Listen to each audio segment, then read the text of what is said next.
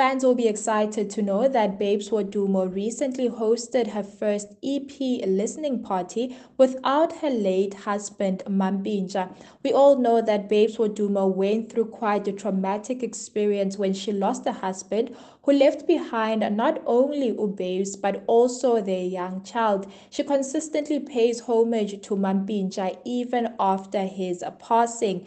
Now, she posted the news on social media where she said, I had a listening session last week and it was crazy. Thank you to everyone who came to listen to my new project. Can't wait for my fans to hear what I have to deliver. The waiting is over. I was a bit anxious since it's the first project without Shimora, but I'm now ready than I've ever been.